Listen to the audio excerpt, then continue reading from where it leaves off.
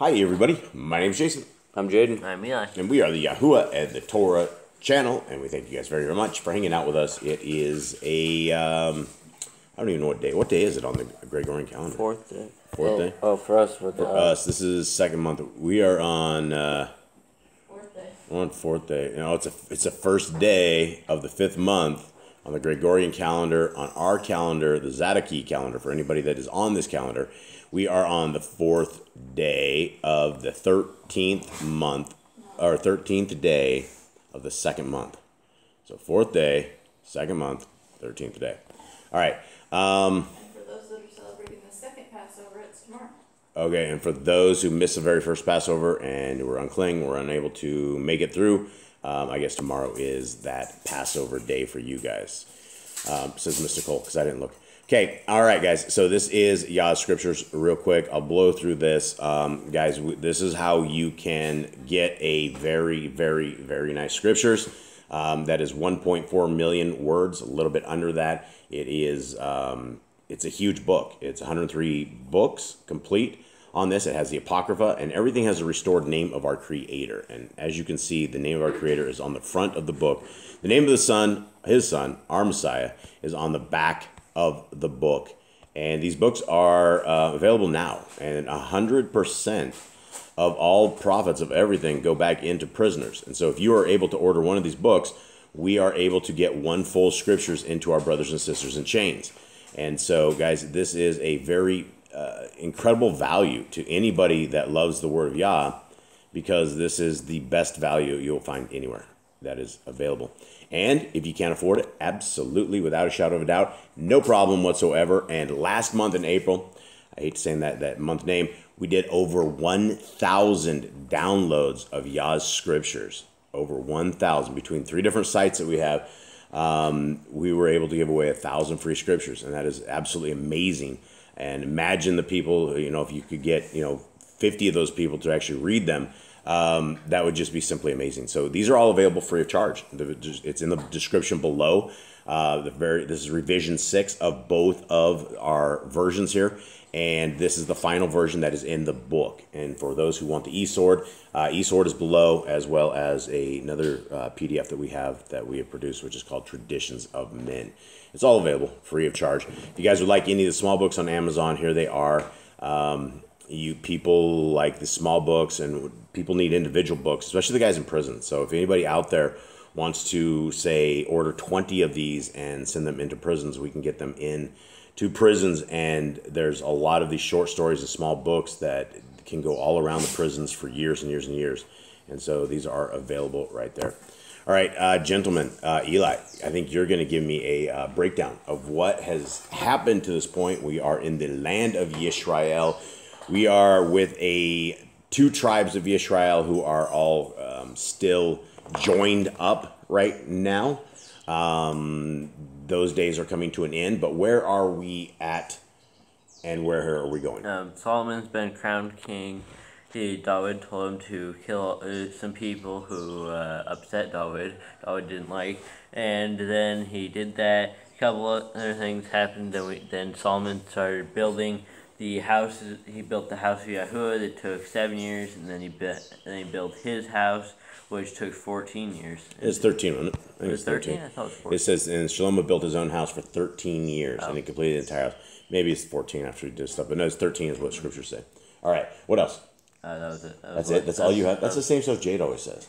Well, What do you mean? That's hoping that you give me like a whole different breakdown. Anything else? Nothing? Oh, man. All right. Well, I guess we shall begin. All right. Jade, did you have anything? Yeah, 1 second.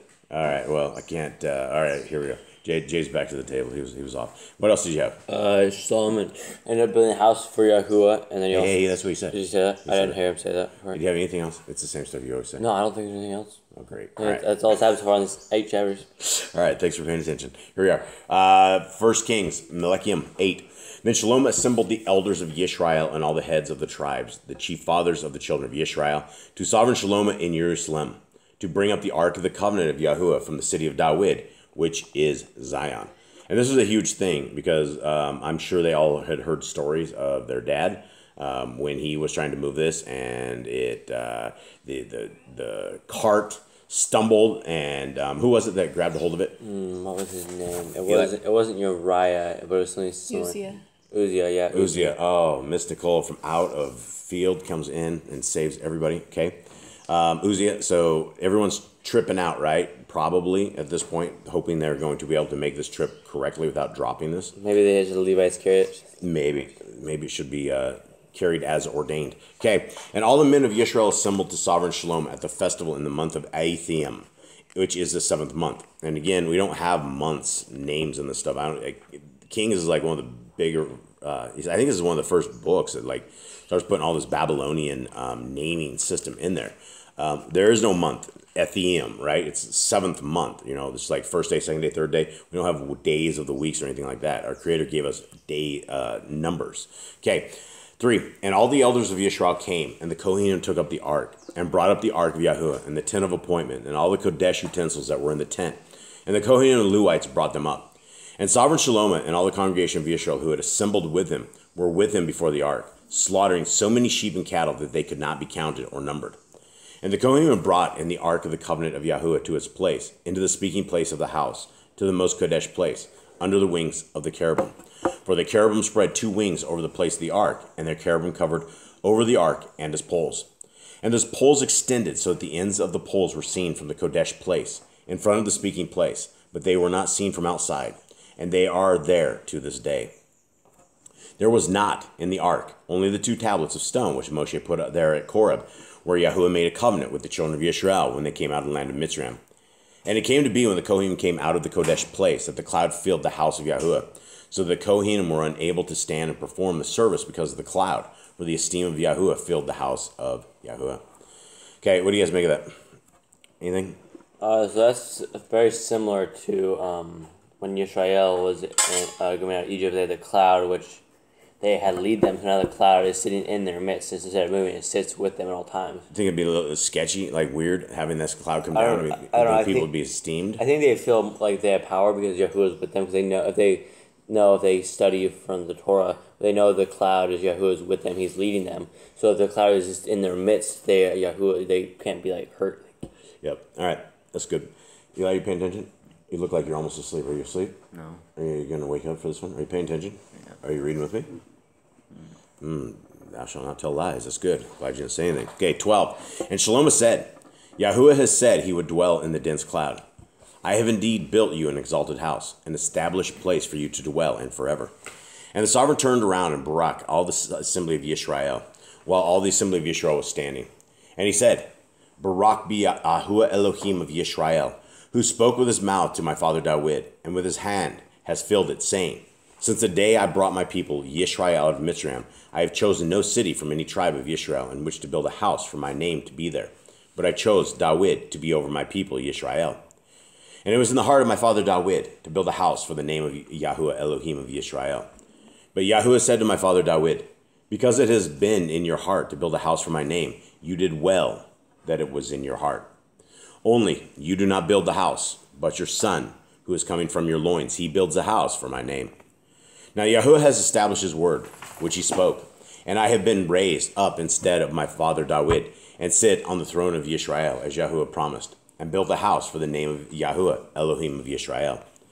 And I have appointed there a place for the ark, wherein is the covenant of Yahuwah, which he made with our fathers, when he brought them out of the land of Mitzrayim. And Shlomo stood before the altar of Yahuwah in front of all the assembly of Yisrael, and spread out his hands toward the Shamayim, and said, Yahuwah Elohim of Yisrael, there is no Elohim in the Shamayim above or on earth below like you, guarding your covenant and kindness with your servants, who walk before you with all their heart, who guarded that which you promised your servant David, my father. Indeed, you have spoken with your mouth and have filled it with your hand, as it is this day. Now, we're about to get into some stuff that it felt a little skittish for me when I read this. It felt like it felt like a bit Muslim, like if you were doing some Muslim stuff. So I want to see if you guys pick this up as we start reading through this. But it seems to me that what he's saying breaks Deuteronomy 4:2. So let's see if you guys can see this. And now Yahuwah Elohim of Yisrael, guard what you promised your servant David, my father, saying, There is not to cease a man of yours before me sitting on the throne of Israel. Only if your sons guard their way to walk before me as you have walked before me. And now, O Elohim of Israel, please let your word come true, which you have spoken to your servant David my father. For it is true, Elohim dwells on the earth. See, the Shamaim and the Shamaim of the Shamaim are unable to contain you. How much less this house which I have built? Yet shall you turn to the prayer of your servant and his supplication, O Yahuwah my Elohim, and listen to the cry and the prayer which your servant is praying before you today? For your eyes to be open toward this house night and day, toward the place of which you said, my name is there, to listen to the prayer which your servant makes towards this place. Then shall you hear the supplication of your servant and of your dwelling place, Yishrael, when they pray toward this place. When you hear in your dwelling place, in the Shamaim, and you shall hear and forgive. If anyone sins against his neighbor, and he has lifted up an oath on him to cause him to swear, and comes and swears before your altar in this house, then hear in the Shamaim and act and rightly rule your servants, declaring the wicked right, the wicked, bringing his way on his head, and declaring the righteous right by giving him according to his righteousness. When your people Yisrael are smitten before an enemy because they have sinned against you, and they shall turn back to you and confess your name, and pray and make supplication to you in this house, then hear in the Shamaim and forgive the sin of your people Yisrael, and bring them back to the land which you gave to their fathers. When the Shamaim are shut up and there is no rain because they sin against you, when they pray toward this place and confess your name, and turn their sin because you afflict them, then hear in the Shamaim and forgive the sins of your servants, your people Yisrael. For you teach them the good way in which they should walk, and shall give rain on your land which you have given to your people as an inheritance.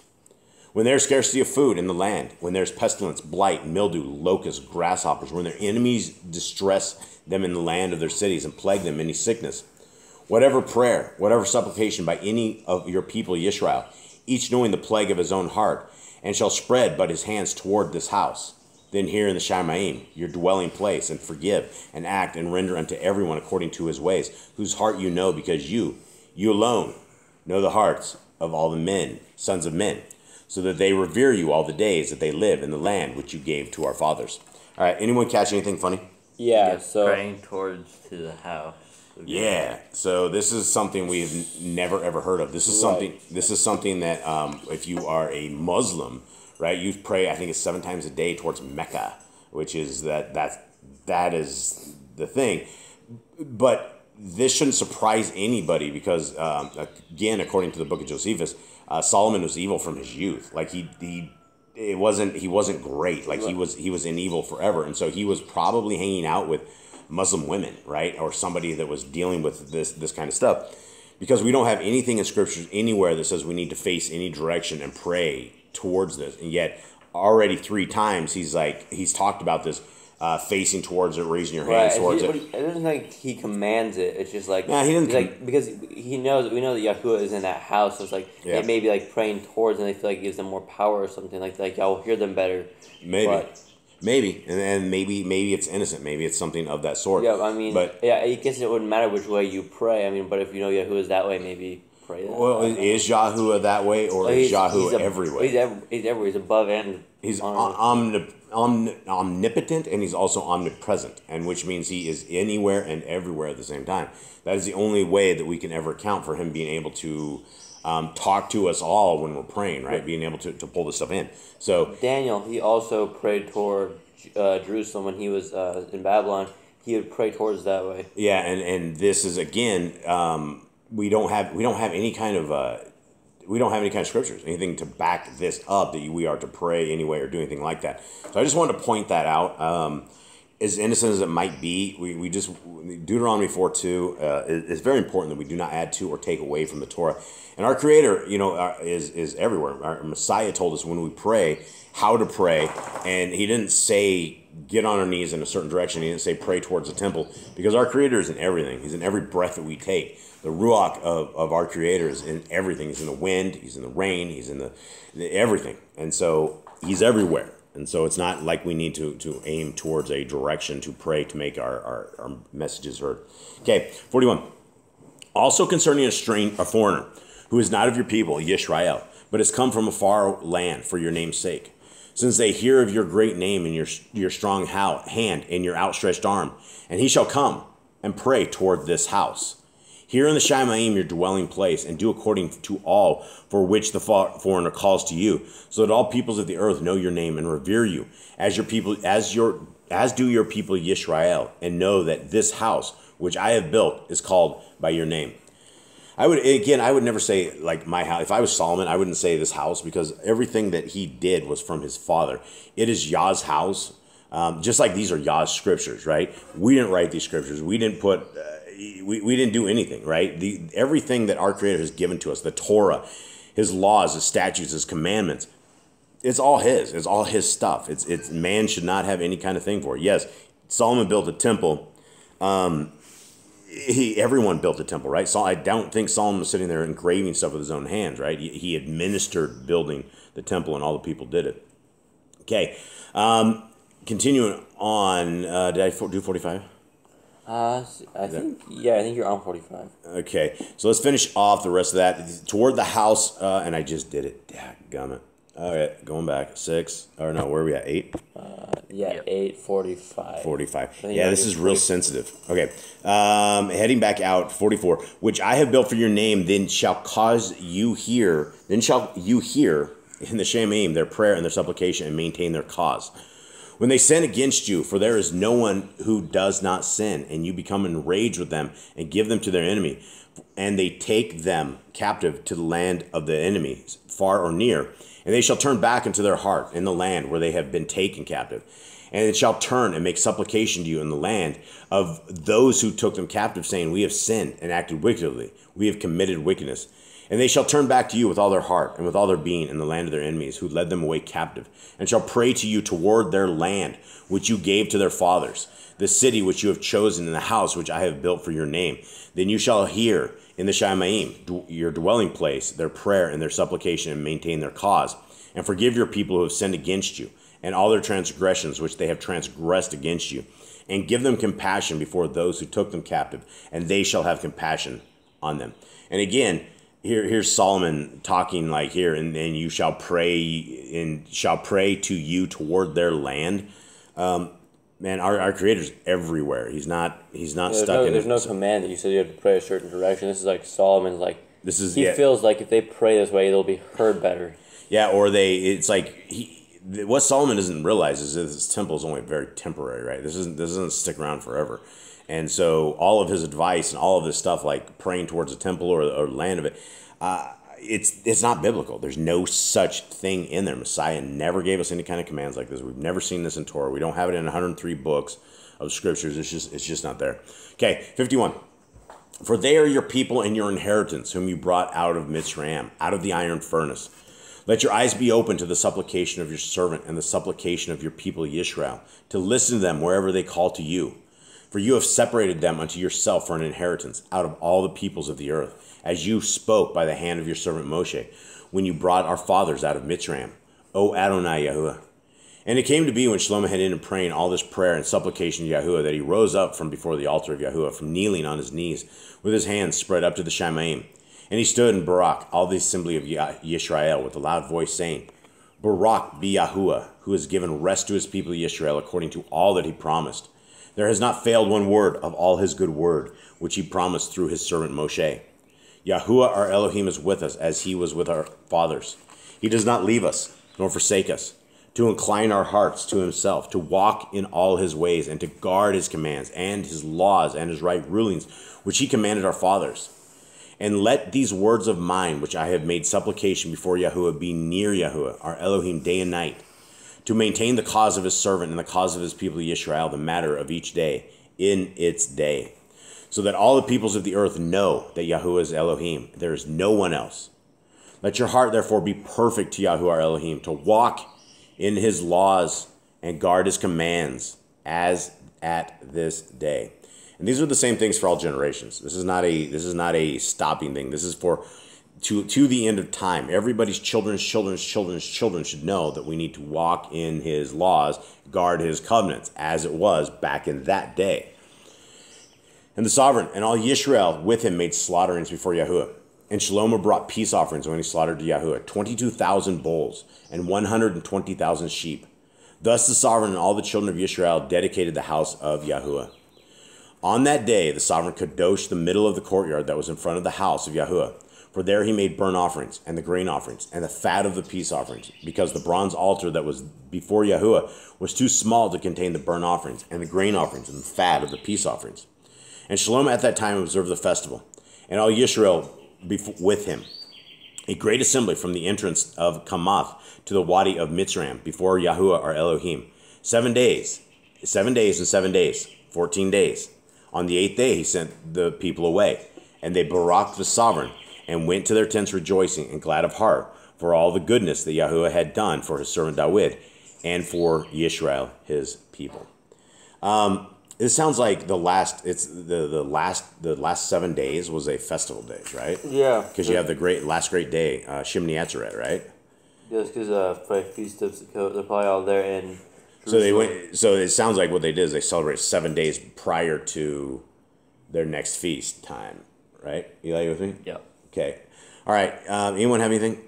No, not really. I mean, at the end, he kind of brought it back, saying everyone should keep the laws and we all need to obey the commands.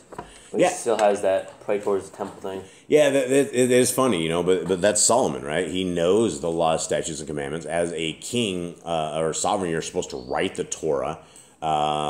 It's supposed to be everything about you, and he strayed. He strayed with his women. He strayed with his religions. He strayed with all of this stuff, and because of his actions and his wickedness, Israel was never ever going to be the same after him. It's his kids. It's a mess, and it will never be the same up until this day. In fact, the 10 tribes of Israel, the northern tribes of Israel, are gone to this day, and these are the people that we hope that we are talking to, the people that are coming out of Babylon, the people that are understanding the laws, statutes, and commandments were meant for all generations, for all peoples, for all creeds, races, times, everybody at all times. And once we come back in covenant with our Creator, there's a way out of this place, but it's not going to be for those who are not, if you're not doing the will of our Creator, it's not going to be for you guys. So much love to everybody. We hope you have a wonderful day. Take care, and we're out. All right. Shalom. Shalom.